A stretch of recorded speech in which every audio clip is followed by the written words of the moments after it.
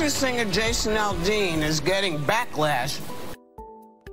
Why is she talking like that? For the video of his song, Not in a Small Town, which critics are saying is racist. It's got lyrics, racist lyrics, and images. We have another halftime. Whoopi talks a lot of shit in this segment that needs to be corrected. Like, one, she gets the name of the song wrong. The correct title is Try That in a Small Town. Then she claims the song has racist lyrics, even though race is never mentioned, and she doesn't give a single example. Man. There are lyrics in the song, and I don't think any of you have even listened to the song. You know, he talks about life in a small town, and it's different, you know, and he shows these images. He's got folks from the Black Lives Matter movement. We have another halftime. At no time in this video is BLM mentioned, specified, or shown. He's talking about people taking care of each other, and I find it so interesting that it never occurred to Jason or the writers that that's what these folks were doing. They were taking care of the people in their town. It has been painful and difficult for Kenosha business owners and residents. Our Mary Jo Ola is live with a report on an already struggling neighborhood that was hit especially hard. Carol, we're in Kenosha's uptown neighborhood. One man describes it as the heart of the city's black community. The street, which was lined with businesses, now that you look at it today, they are nearly all of them were reduced to rubble. People living in Kenosha woke up to a second day of destruction, this time centered around businesses in and around the uptown neighborhood there. Cleaning up this town of about 100,000 people at 23rd Avenue and 63rd Street, Marcus Starks works up the block. They're burning our city down, and why? Josh Array and Lisa Davis had a view of the protests from their office, where they sell insurance and offer home health care. 4 years later, business is still down by almost half.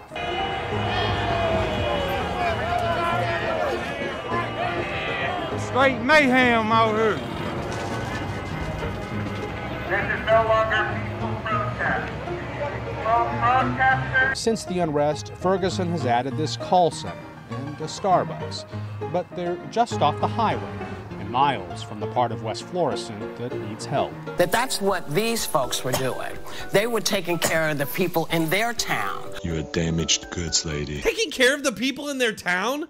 Didn't they burn down those towns? And aren't those towns still not recovered? It really just drives me nuts how they conveniently excuse left-wing violence, rationalizing it as justified because of George Floyd, while completely ignoring the fact that most of these riots happened on the basis of police shootings that turned out to be justified. And just before we go any further, I think it does need to be explained that BLM and Antifa were regularly threatening suburbs and specifically white people in their homes, who these groups literally threaten with violence because of their skin color.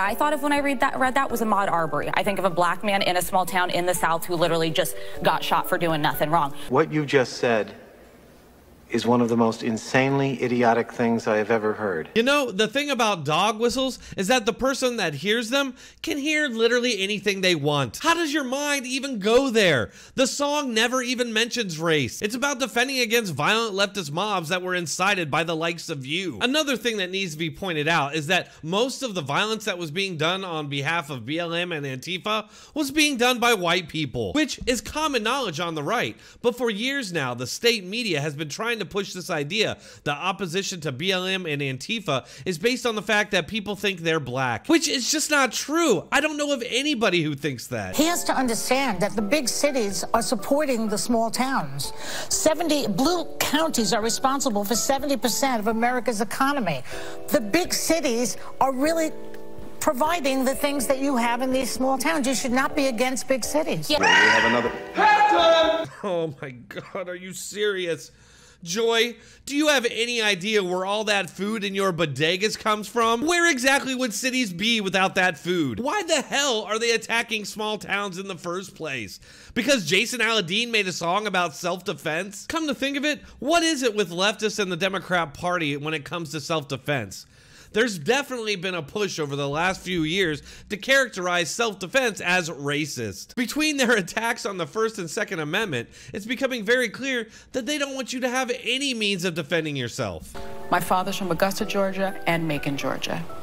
I spent many summers there. Yeah, both. I spent many summers there. It is one of the most racist places in this country. We have another. Are you serious? Hostin never presents any evidence to back up her claims.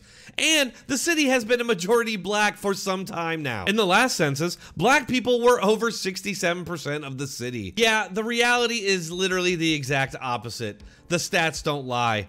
But that's exactly the job of these Orwellian communist hacks, to create alternative realities to suit their political agenda. All right, folks, that's all I have for that one. Thanks for watching. As usual, if you enjoyed it, hit that like button, share, subscribe, and make sure to leave a comment. Have a great weekend.